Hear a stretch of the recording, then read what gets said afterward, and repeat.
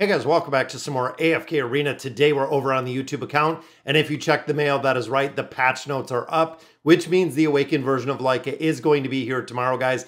Now overall, over on the test server, we are seeing her used in a lot of different formations. As we continue building and developing these awakened heroes, I wanted to cover a tier list because this is a question that I've been getting every single day over on YouTube. We've seen it on Reddit, we've seen it on Discord, so I'm hoping I'm going to clarify some of those with the tier list. For just the Awakened Heroes, guys. So literally it is just going to be a couple heroes in this tier list based on the Awakened priority. So let's go ahead and take a look at it. All right, guys, so here it is with Tier Maker. I go ahead and I put this together on a regular basis. Now looking at the priority, now the one thing you have to remember with this tier list are these are the Awakened heroes. These are the best heroes within AFK Arena, usually the strongest power-wise. And I'm going to go through exactly why I kind of tiered them where I did. Starting with the first one, the Awakened version of Belinda. Now, a lot of the tier list has to do with utility. When you look at different game modes, the Awakened version of Belinda is used in the Twisted Realm, the Cursed Realm, the Nightmare Corridor, utilized in the Treasure Scramble, utilized as a primary hero within the campaign formations, tower formations, Light Bear Tower, and also the Temporal Rift. She is literally used in every single aspect in AFK Arena, and she is the primary damage dealer within those formations, making it very imperative. That is the reason why I've said from the beginning, she is such a broken hero. The amount of damage that she puts out, the boost that she gives, the buffs, even the methodology, guys, she works without even being completely built out.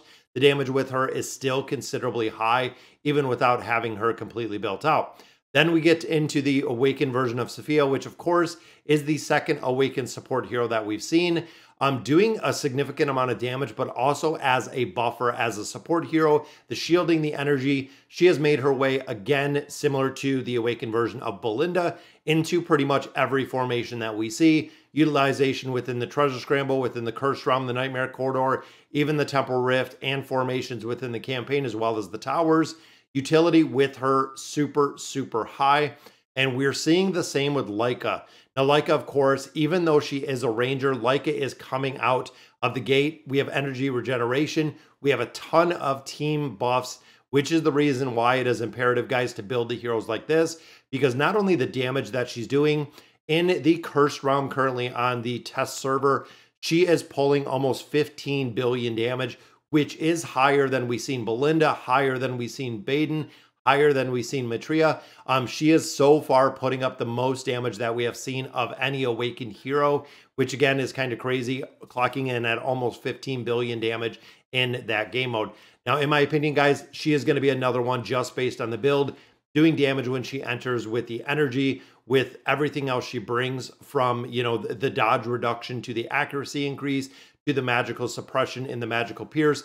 She is going to be one in a team that is going to be reckoned with. Not only that, with the buffing aspect, is she does put out a considerable amount of damage in those formations. So again, she is going to be a priority. Don't know if she's going to dethrone Belinda. My thoughts, in my opinion, guys, is Belinda and Lyca are going to run in independent teams. They're probably not going to run together. They could in certain circumstances, but overall, it seems like Lyca is going to be a team in her own. The Awakened version of Belinda is going to be the same, meaning these are going to be two primary heroes to have within formations when it comes to a lot of different game modes. Now, looking at the S+, and again, I don't want you to think that this is any lower tier, really. Just looking again at the priorities, which Lyca could be number 2 in the priority, depending exactly where she falls before Sophia, but it depends who you're building and who you already have built. So looking at our S+, we have the Awakened version of Athalia.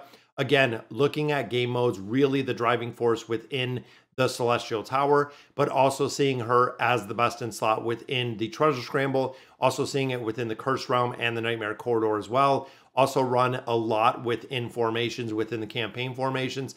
So again, utility-wise, the hero has a ton of utility, which is the same with the Awakened version of Baden. As we've seen with the current Cursed Realm that we have going on right now, is really the priority within some of those teams. Now, it's interesting with the Awakened heroes, guys, and this is kind of why I put it on the S+ tier, is there's a couple that we're not seeing carried into the Nightmare Corridor as the best in slot heroes.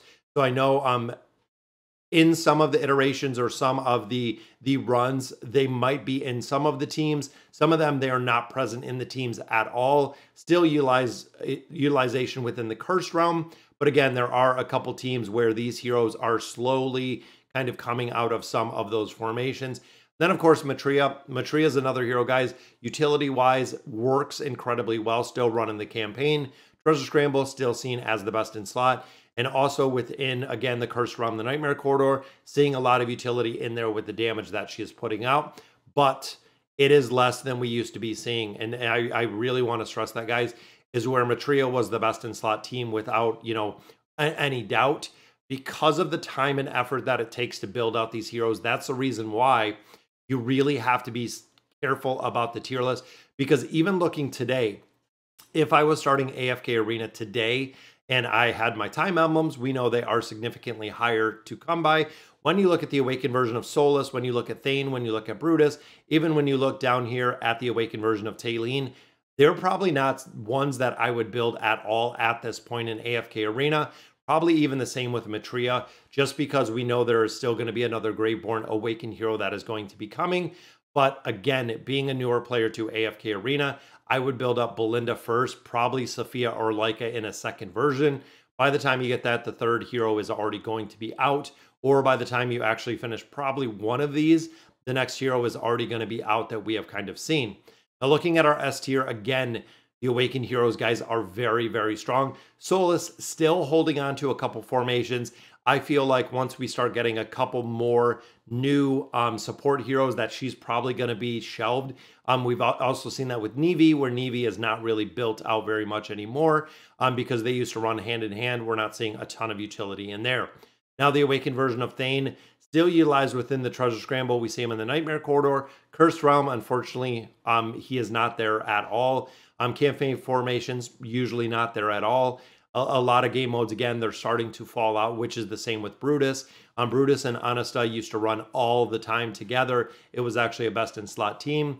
Now they've already dropped down to the sub team, looking at the tier list and the things that we have going on, which again, as we continue to get more of the 4 primary factions, as we continue into the next Awakened version, or next year in the third version or the third series of Awakened heroes, I feel like these heroes are going to slowly continue to lose their place within the tier list and probably just niche formations that you could really find them. Then, of course, guys, we go a little bit lower. The Awakened version of Taylene really used in the tower. That is about all that we're seeing.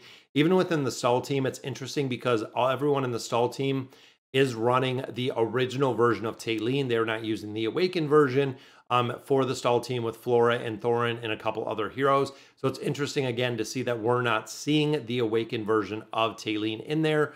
Really short of the tower. She's not used anywhere that I'm aware of.